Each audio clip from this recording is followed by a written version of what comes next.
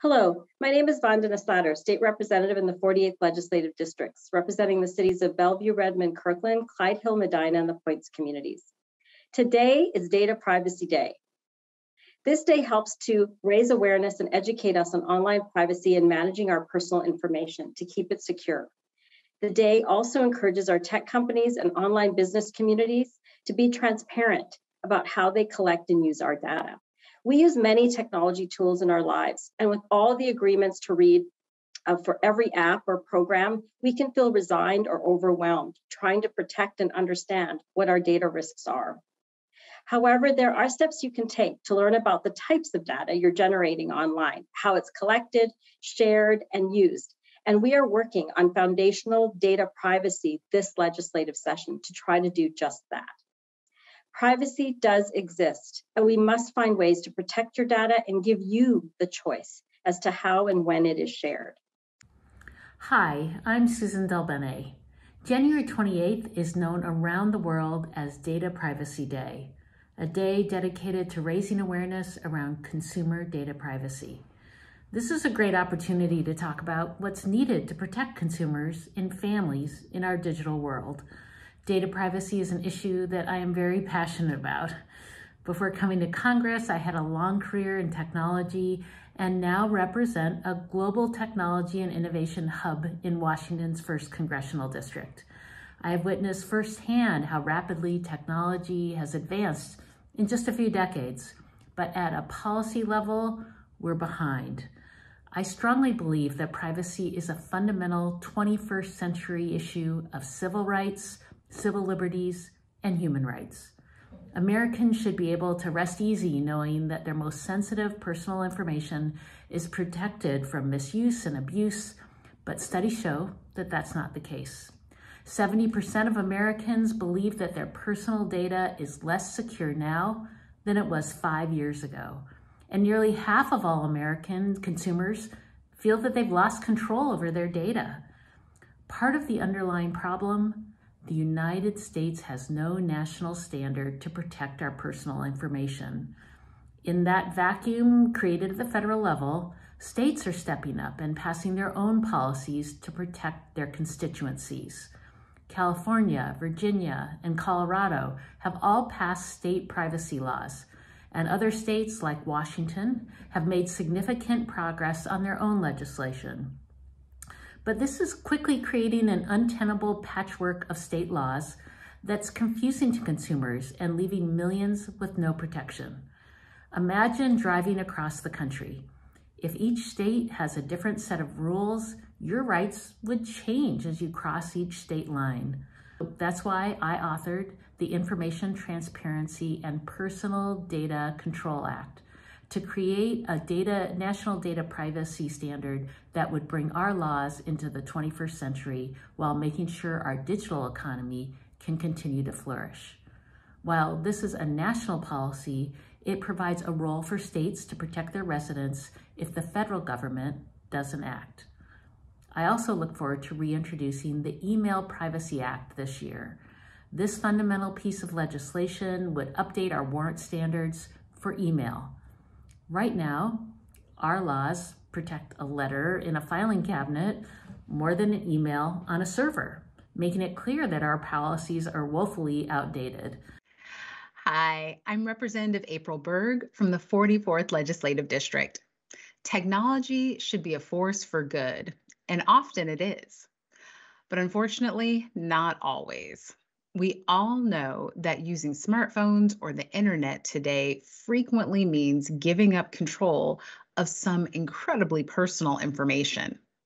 That's not right, it's not fair, and we have to do better.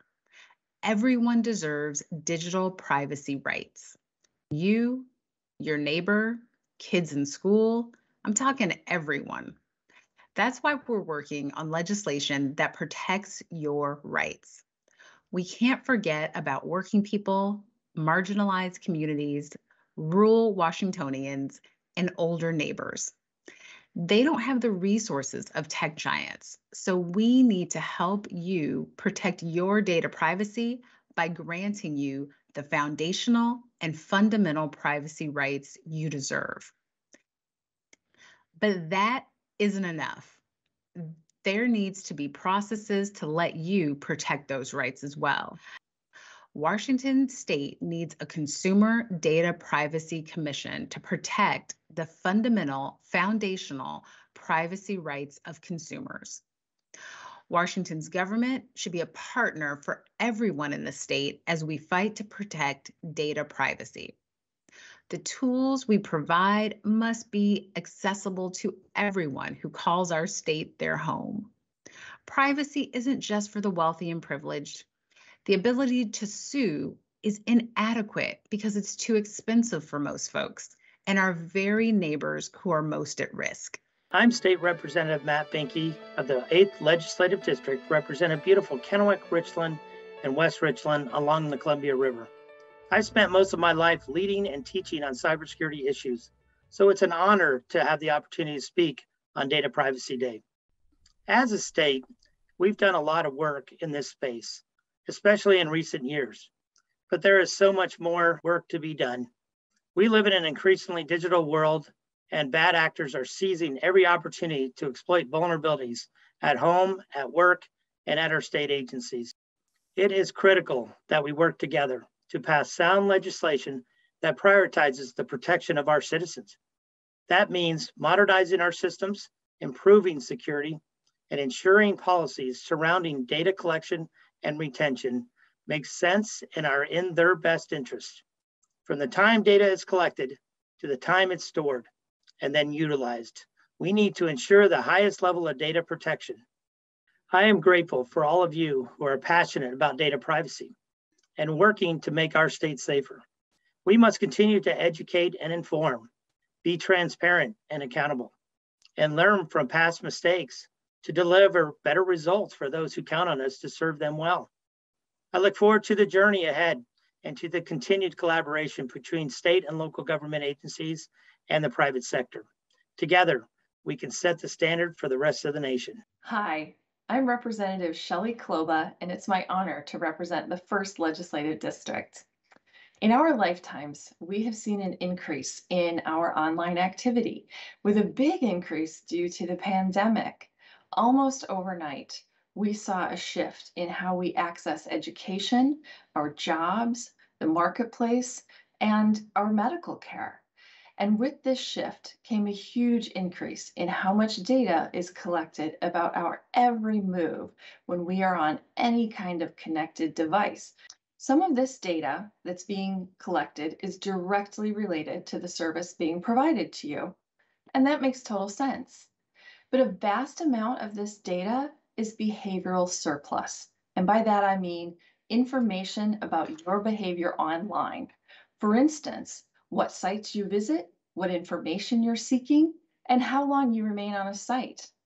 All of this is visible not only to the entity that you are interacting with, but also with the entities that they shared this data with, often without your knowledge or consent.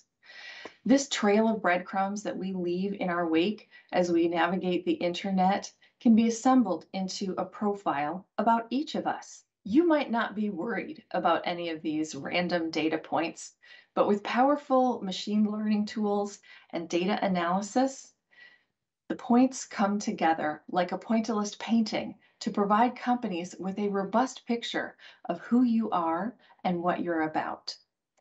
Data privacy rights are fundamental to preserving our values for a safe and healthy 21st century society. You, your neighbors, and your kids all deserve data privacy. This needs to be a top priority for Congress going into 2022, and I'm excited to work with stakeholders and experts like you to keep the ball rolling forward. I want to thank the Washington State Office of Privacy and Data Protection for organizing this webinar and raising awareness on National Data Privacy Day. Thank you for all your work in promoting data privacy, and please stay safe and stay healthy. I hope you'll be interested to learn more about data privacy so that you can make informed decisions about who collects and receives your data. Happy Data Privacy Day.